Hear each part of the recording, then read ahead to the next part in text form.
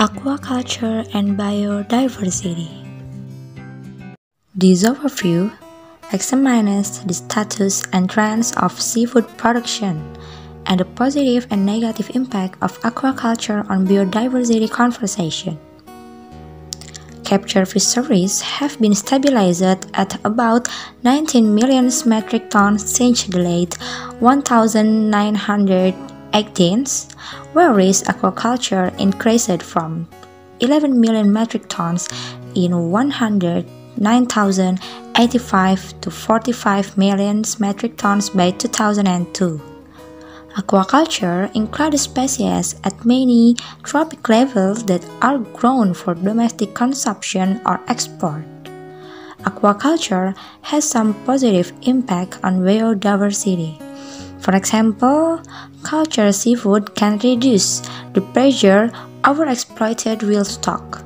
Stocked organisms may enhance depleted stock. Aquaculture often boosts natural production and species diversity. Unemployment in aquaculture may replace more destructive resource use.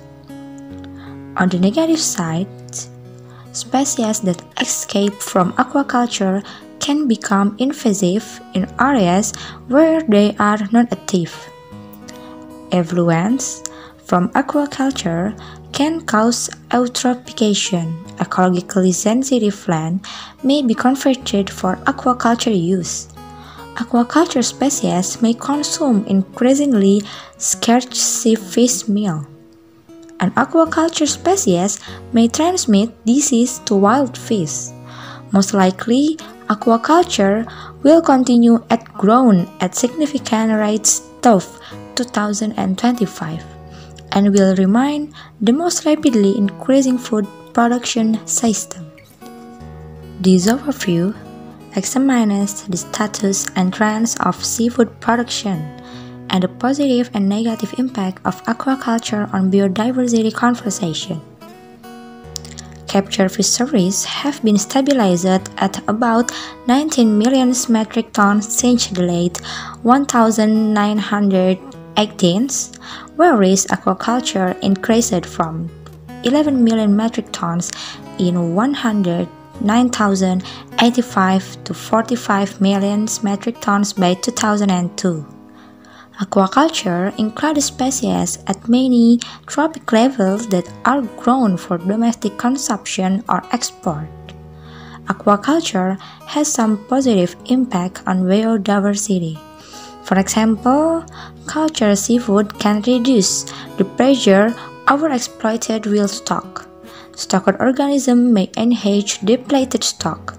Aquaculture often boosts natural production and species diversity. Unemployment in aquaculture may replace more destructive resource use. On the negative side, species that escape from aquaculture can become invasive in areas where they are non-native. Effluents from aquaculture can cause eutrophication. Ecologically sensitive land may be converted for aquaculture use.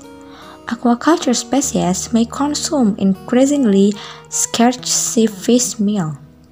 An aquaculture species may transmit disease to wild fish. Most likely, aquaculture will continue at grown at significant rates through 2025 and will remain the most rapidly increasing food production system.